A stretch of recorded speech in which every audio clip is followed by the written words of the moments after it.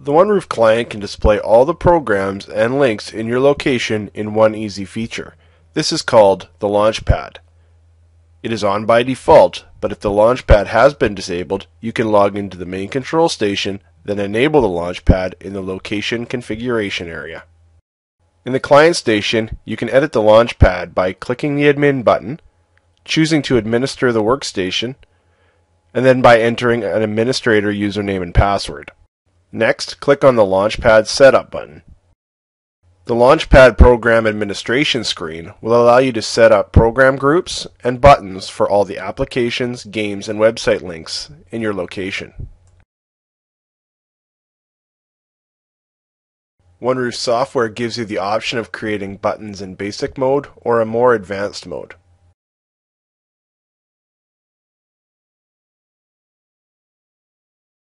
For this example, we'll use the basic mode.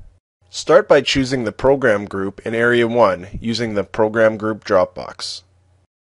In Area 2, click the Add button to create a new button.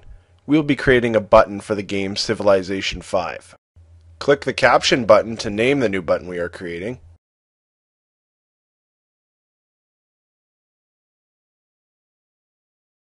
You can also choose an icon to make the game more recognizable. Choose the color of the background of the button area, or select a different font. The most important part of the button setup is to choose whether the button is a program or a website. After you have chosen, simply add the URL or select the path to the program using the 3 dots at the end of the field. Next, add a program description which can be visible when the customer clicks the button while using the LaunchPad. An image for the program can be added in Area 3 to show a preview of the application before it is launched. The default size for this image is 300 by 225 pixels. It is very important to never click the Show Advanced Options link until you have saved your changes. If you do, your changes will be lost. Here is a quick preview of what your new button will look like in the LaunchPad.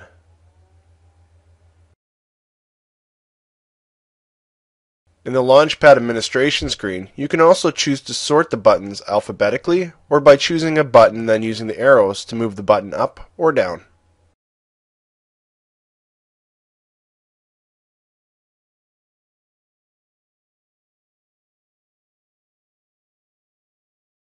Here is a preview of what the LaunchPad will look like with the button moved around. Notice that since we moved the button to the top of that subgroup, the icon is now the header.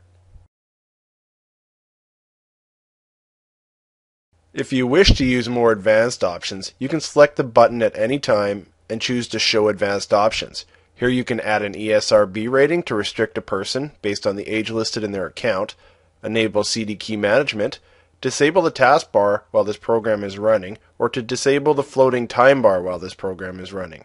The last two are very useful while running games which take full control of the screen. That is how to set up a button on the LaunchPad. Please visit OneRoof.com if you have any further questions, and thank you for using OneRoof software.